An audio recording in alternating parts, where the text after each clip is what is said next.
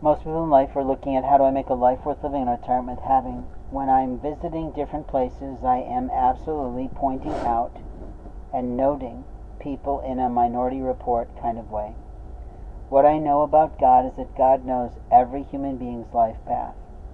What I also know about God is that the angels can predict behaviors of ill-willed and immoral people.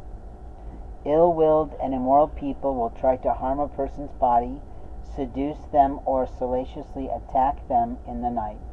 They are immoral, they are illegal, and they are highly going to jail. Not at all, because police officers allow them to abuse people.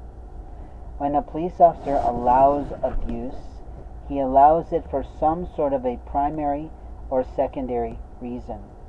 The primary reason is so that he can feel powerful in picking and choosing in discrimination what he will be allowing in a community.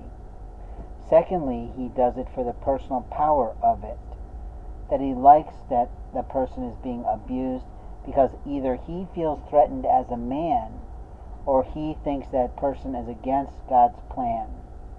What I'd like to say to these people is you know nothing of the plans that God has made. The problem is not that we're going back to a station or time of 9/11.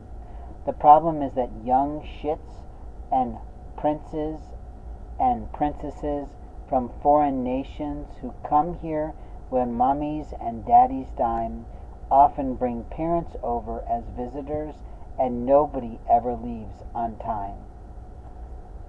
In this lifetime, we have the right to speak our truth.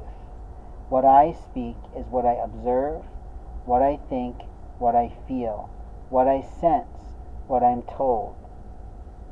And that is a reporter's ability.